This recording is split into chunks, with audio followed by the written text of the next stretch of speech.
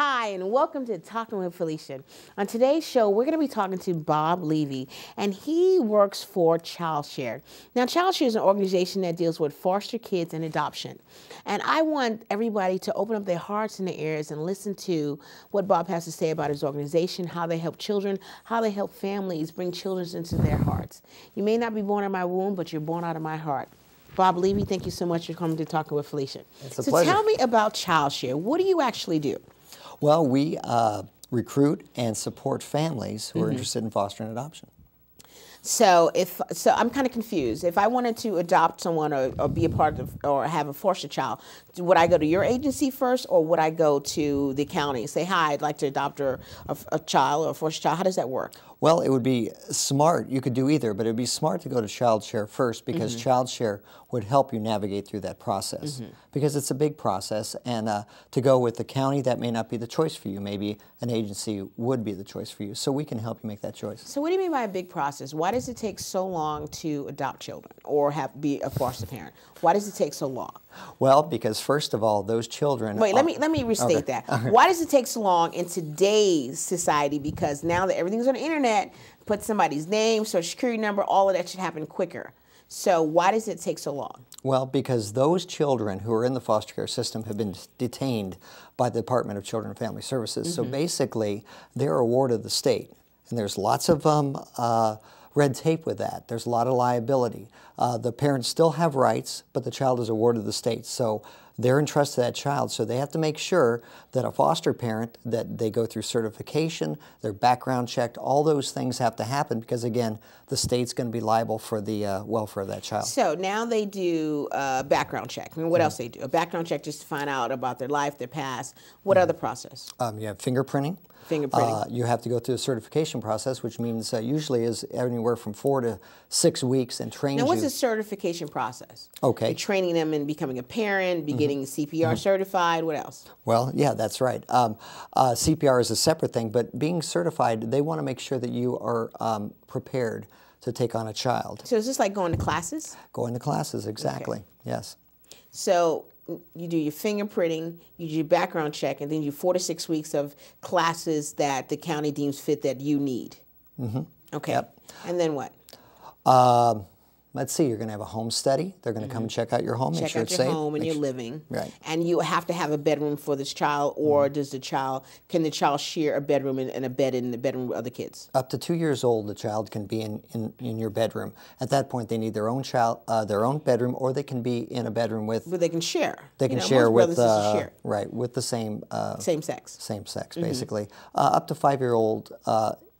it can be a boy and a girl, but at that point they have to be same sex.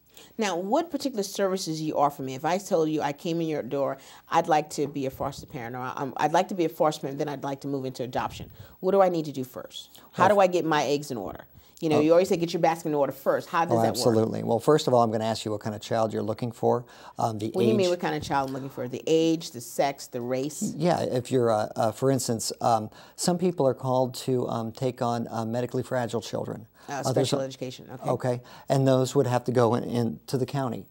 Some would maybe not like that, or maybe it has to do with where you're located, where classes are. I would set you up with an agency in your area, so you wouldn't have to drive all the way across town, and you'd get better service, that social work would be more readily available.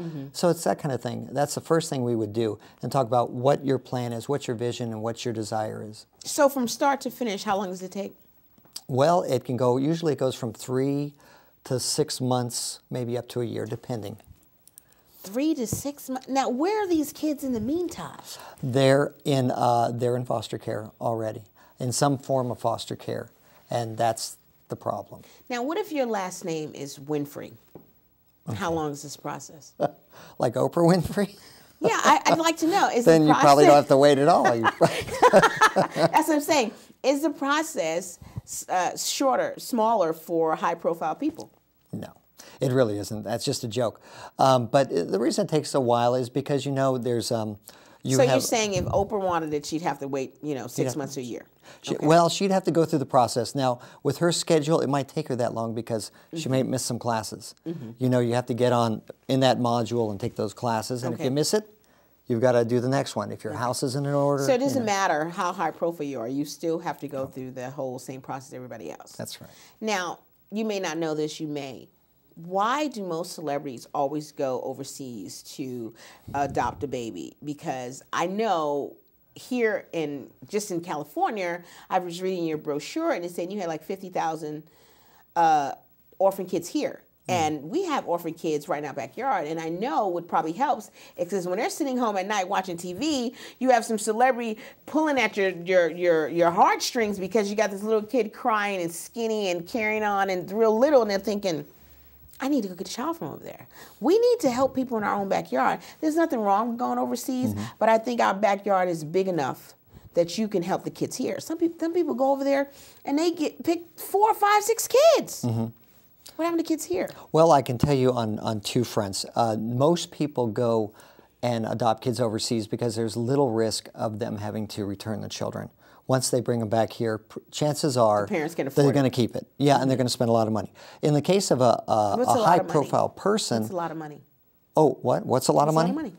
I think it starts somewhere around $14,000 and can go up to like 40. So that sounds like paying for the kid. Do you have to pay that much here? No, you don't pay it all here. So, unless there's lawyers involved and it's a private adoption. There's so many facets. That sounds like you're paying for the kid if you're going overseas, if you're starting at $14,000. It's all about legal costs, it's all about travel costs, it's all about those things that they end up paying, that kind of money. So you're not paying for the kids? No, not to my knowledge. But it sounds that way. You know, that's a whole... It's a whole nother adoption market. A whole nother show. But I know nothing about. Okay. But I can tell you that for those high-profile people, I would imagine that part of it is because if they were to adopt or to take in a foster child and the family to get wind of it or anything, the publicity could be horrendous. So I think they really probably have to go out of the United States to do what they need to do. So that's just a guess, but... So you're saying Child Share is more of a middle ground organization that helps you. It's like in the middle. One hand's going this way to the county, one hand's going this way to the family that wants to adopt. We link the two together, absolutely. You know, I really wanted my audience to know that the reason why I found Bob Levy, because Bob Levy and Child Share comes to where you're at. They come into your church and they do a presentation in church. And that right there, starting a foundation with someone, whatever their religion may be, to me is a good foundation to starting with the parents that they're getting, whether it be Christians or whatever religion they be, that you come in and do that, to do a presentation in church. Now, whose idea was that? Who said, you know, we got to tap into market that's not being tapped? You want to hear a really wonderful story? Yes. The person who founded our organization, Dr. Mary Rothstein, she was a student at Fuller Theological Seminary, and she was going for her degree in clinical psychology, simultaneously going for her degree in theology. She was, and this was the time during the crack epidemic in our country, and she had to go down to a place called McLaren Hall to get her degree in psychology, right? And she was just horrified because at that time, McLaren Hall is a county place where they would detain these kids and hold them until they could find foster homes. We did not have foster homes to take these kids that were there. And she walked in and there were kids in the hallways that were sick and that were not being taken care of, and she was mortified. She then went to the churches as she was going for her theology degree, and she reached out and she said, you know, we got to do something. And she linked the two together, which is really miraculous. And she started the first child share family, foster family at that church. And that's how it all started. You know, just grassroots. I think she started in a garage with file boxes in a garage and just one family at a time. That's how they do it. Now, does the county like working with your organization? They love us. Do they open? Are they open to you? Absolutely. And it's been wonderful because the county has said to me, and it will say this thing when, you know what, we make terrible parents.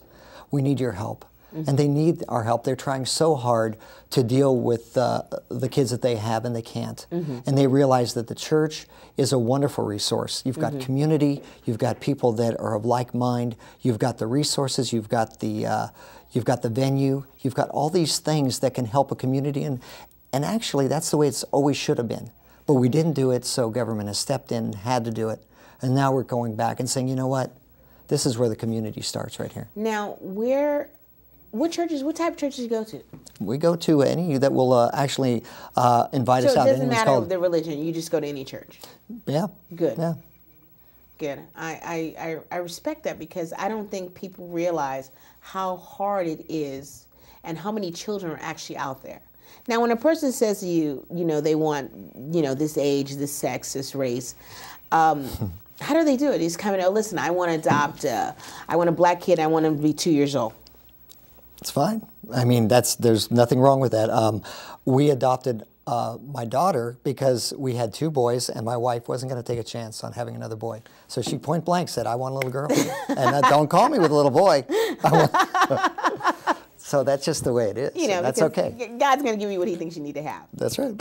So I can definitely understand it, because if you had 2 boys, she needs someone to pal around with. Oh, there'd be no tea parties, no pretty dresses. If we had another boy, it'd be Boys Town. So what services do you offer? Once a parent comes into your door, what services do you offer them to help them in this process? Even though it's a year-long process, what particular services do you give them? Because, you kind of hold their hands. We definitely hold their hands, and it's really a lifelong process. We have families who've been with us and have long adopted, and they're still part of our family. So we never let go of them.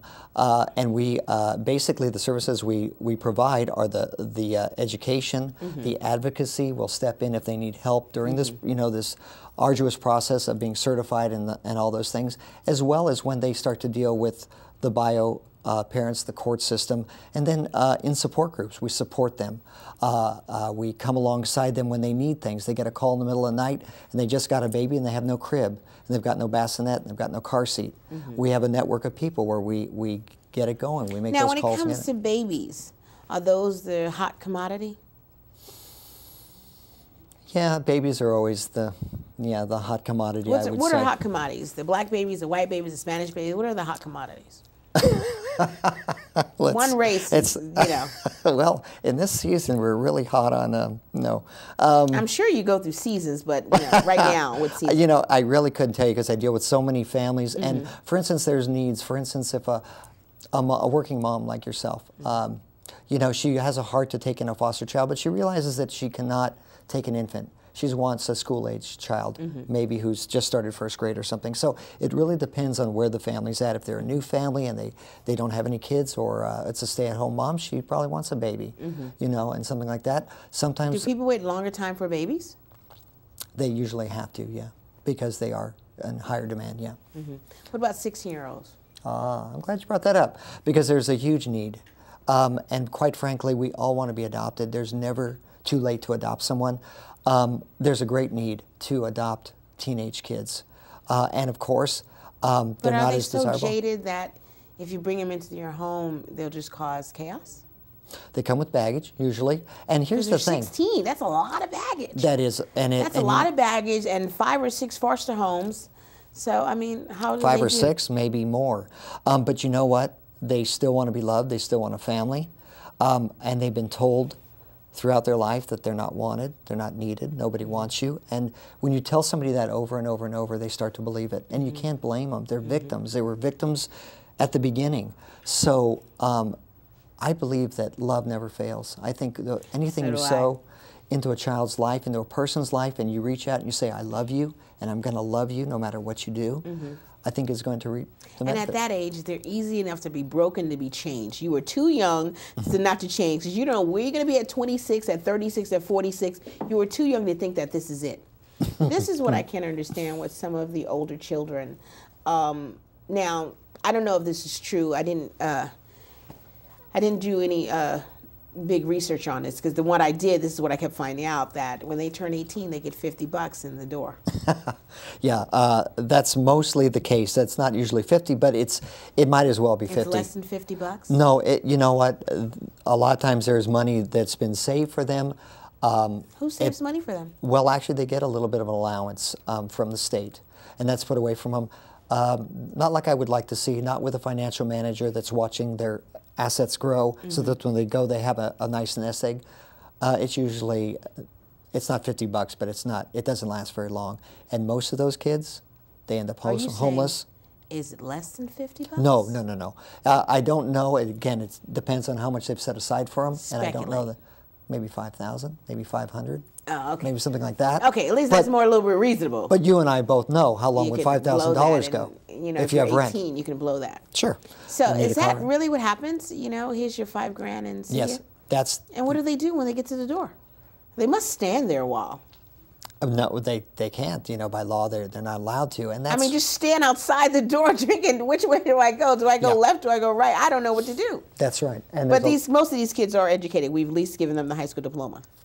33% don't graduate high school. And 33% of them probably don't know how to read. Yep. Like I said, over half of them end up homeless. 25% are incarcerated. Only 3% go to college. And so that's the dilemma. And if they go to college, it's like their ticket is paid for. What do you mean?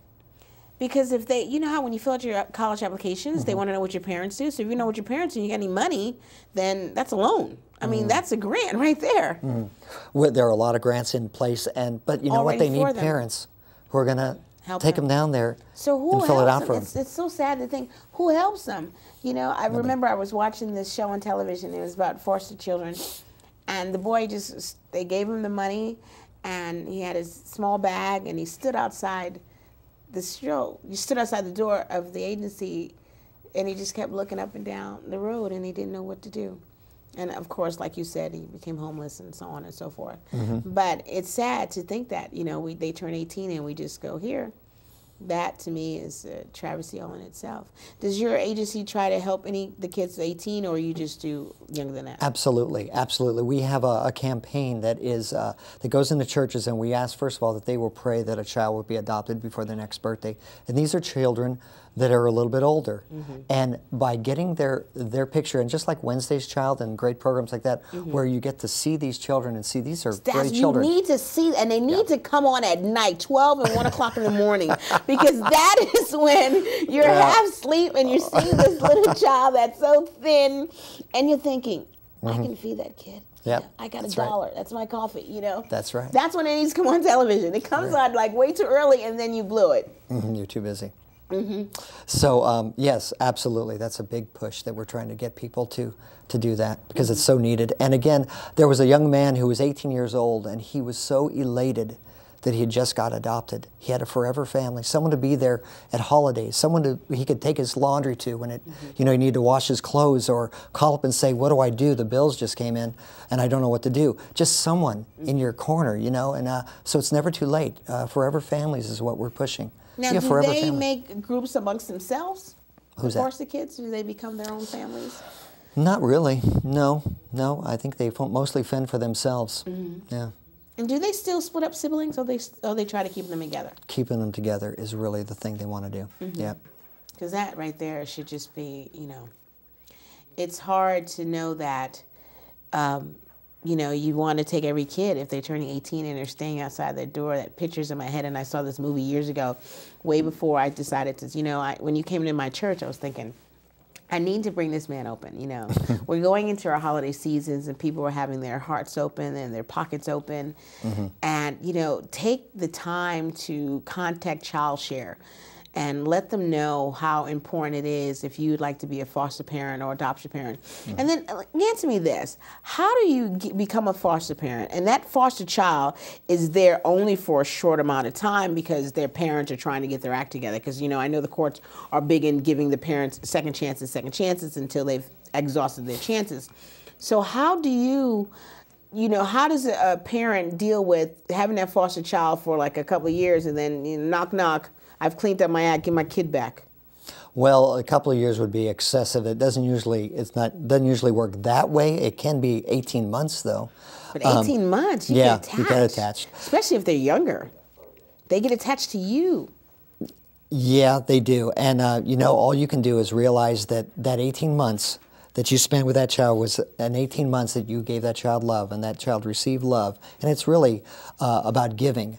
And the fact that that child is going back to those parents, you can only pray that those parents have got their act together and they're going to give that child a good life. But you have to go in knowing that that could happen, and that you're there to love a child in that span of time, and there's no guarantees.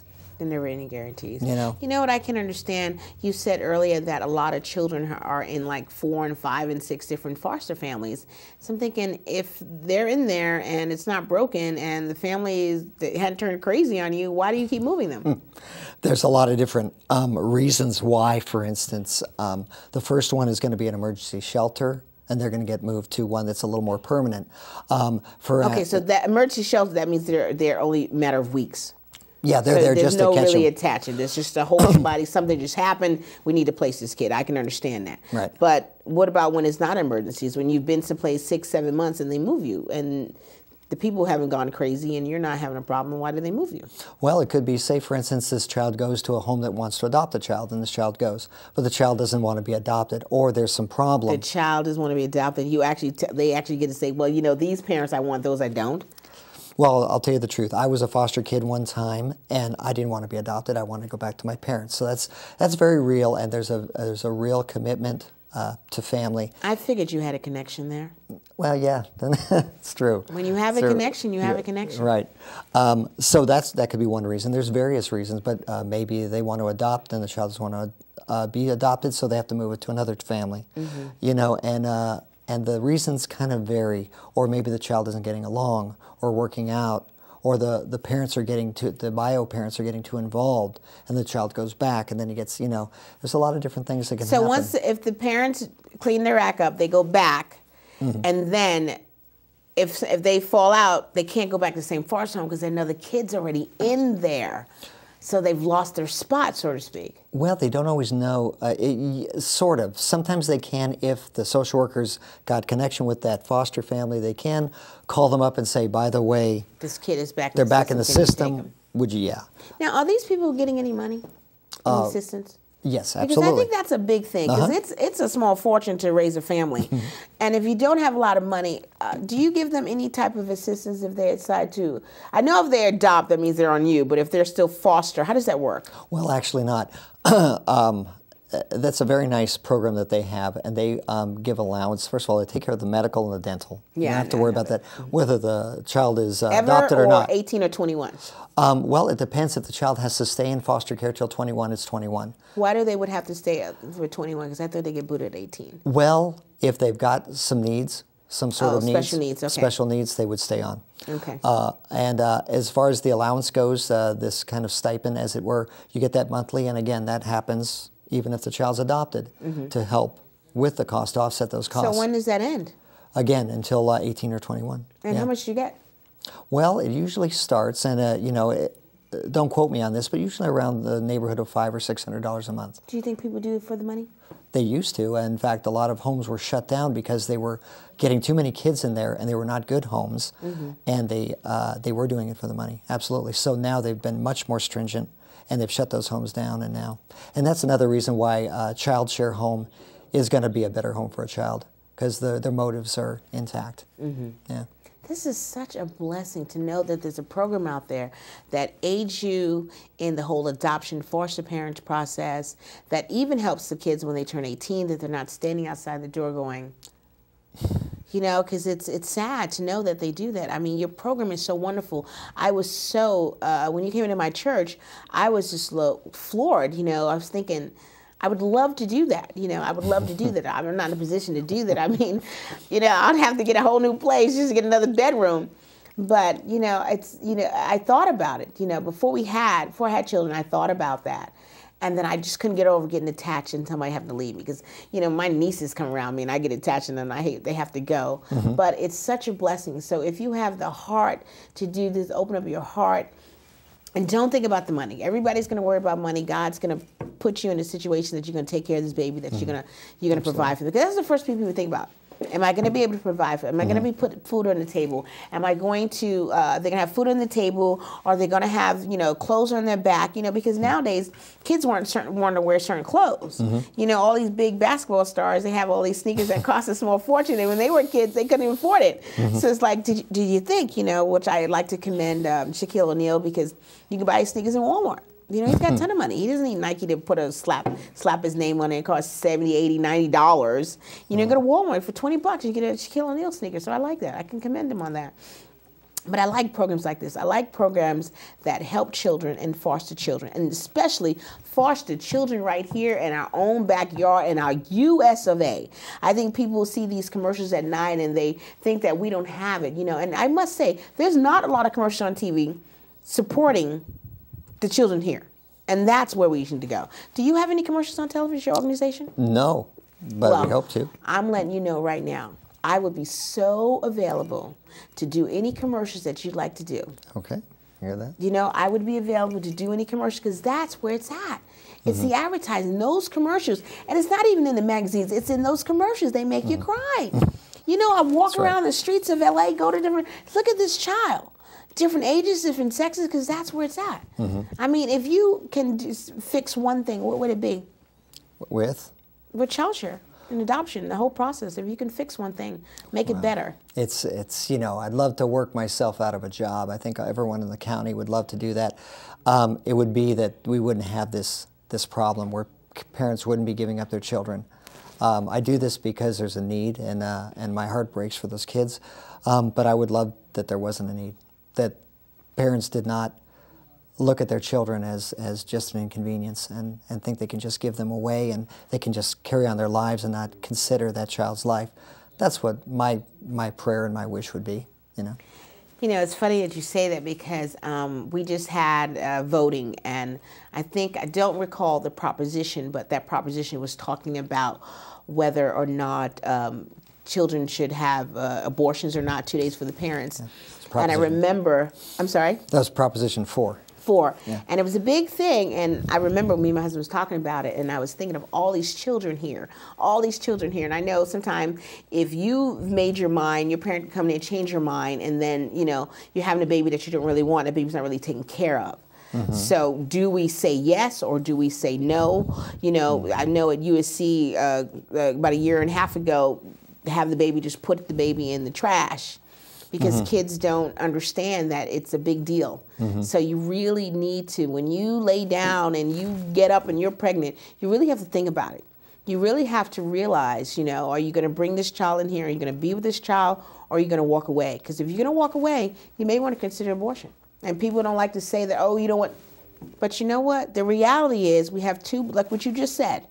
What you just said. I'm not saying abortion is a type of birth control. That is not what I'm saying. What I am saying is that have a thought out decision. Understand the repercussions of what this means.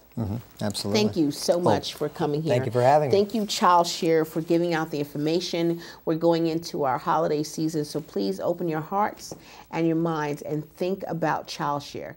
Think about what they do for you and for children. There's so many children. There's like 50,000 children right here in Southern California that need a home. So open up your heart and open up your mind.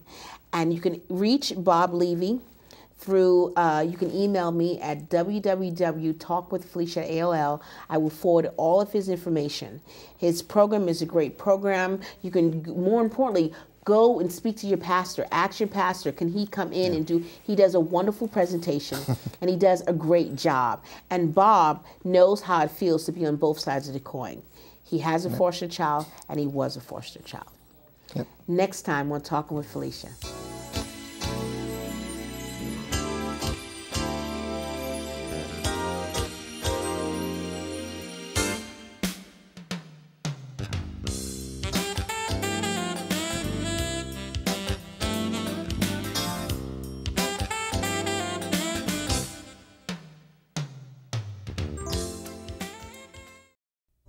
Every child needs love. Needs love. Needs love. Every child needs love.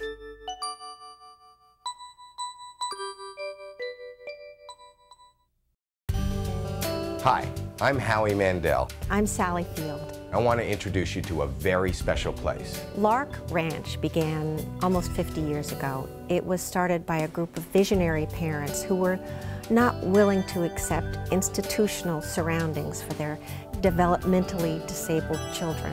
Lark is a unique facility with a community of individuals who are all special and contributing members not only of Lark, but of the larger community of Santa Clarita. But they need your help to maintain this outstanding program and continue to deliver to its residents the kind of care that will help keep Lark Ranch operating for another 50 years. Please give generously. And let's continue the miracle of Lark.